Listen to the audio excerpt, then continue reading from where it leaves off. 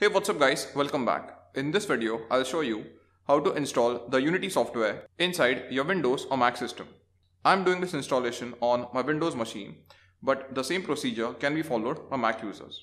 So for installing Unity, I'll first open Google and in the search field, I'll type Unity archive download and I'll open this URL, that is unity3d.com/getunity/download/archive.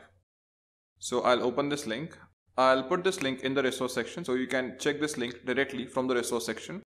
Now guys, the reason why we have come to this Unity download archive website is because the Unity software goes through some minor and major updates in every 2 to 3 months, and the Unity version which I have used for this course is 5.5.1, but the latest version by the time of this recording is 5.6.0. And if we take a closer look at the version numbers, then the number after the second dot basically represent that the update is a minor one, and the number after the first dot basically represent that the update is major. So for example, Unity 5.6.0 will have a major update as compared to the version 5.5.3. But if we compare the version 5.5.3 and 5.5.2, then there will be a minor update between the versions 5.5.2 to 5.5.3. So guys, if you're a complete beginner to game development and if you're programming in Unity for the first time, then I'll advise you to download the version which I have used for this course, that is 5.5.1, because it will be easier for you to follow along this course. If you download some other versions, then that's fine, but there will be some minor differences in the user interface. Okay, so guys, I'll basically download the setup file for the version 5.5.1. Now if you look at this drop downs over here, this set of drop down is for the Windows system and this set of drop down is for the Mac system. Okay, so if you have a Mac machine, then click on this drop down and you need to download this Unity installer setup file. If you have a Windows system, then you have to click on this drop down and you have to click on this Unity installer file. So I'll click over here to download the Unity setup file. Okay, now guys, as you can see, the Unity setup file is downloaded in my system. So I'll open it and copy it inside my desktop. So as you can see, I've copied the setup file on my desktop, and as you can see, the size of this file is 715 KB. Okay, so to install Unity, I'll double click on this file. I'll then click on yes. After this, I'll click on the next button. I'll then accept the terms of condition. I'll again click on next. Okay, now since my system is 64-bit, I'll choose the 64-bit option. If your system is 32-bit, you have to choose the 32-bit option. Okay, I'll again click on next.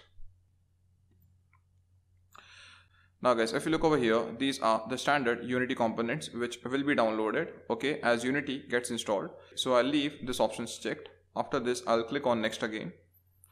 Okay, and I'll again click on next.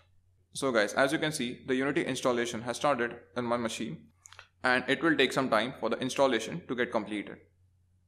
So guys, as you can see, the installation of Unity software is complete, and I will then click on the finish button to open the Unity software.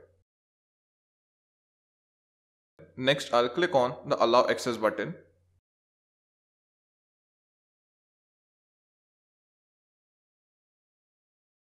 Now guys, when you open the Unity software, you'll be brought to this window.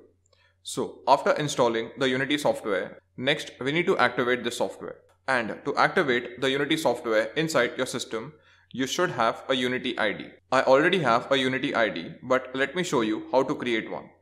So to create a new Unity ID, you have to click on this create one link. And once you click on the create one link, you will be brought to the sign up page, where you have to fill in the details for creating your Unity ID. So first, you need to enter your email ID. Next, you need to set a proper password. After this, you need to set a unique username. Then you have to enter your full name. And at the last, you have to select your country. Once you fill in all the information, you have to agree to the terms and condition, and then you have to click on this create a Unity ID button.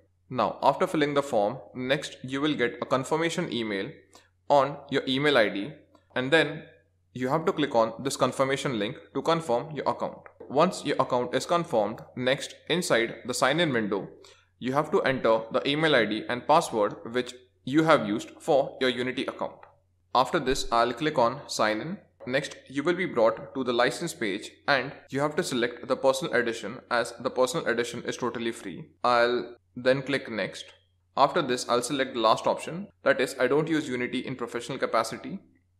After selecting the license, next you have to complete the short survey, and after completing the survey, you have to click on OK.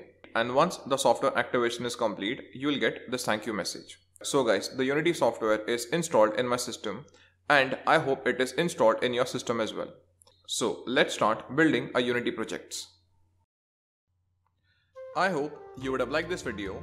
This was a free video from my virtual reality course, which is available on Udemy.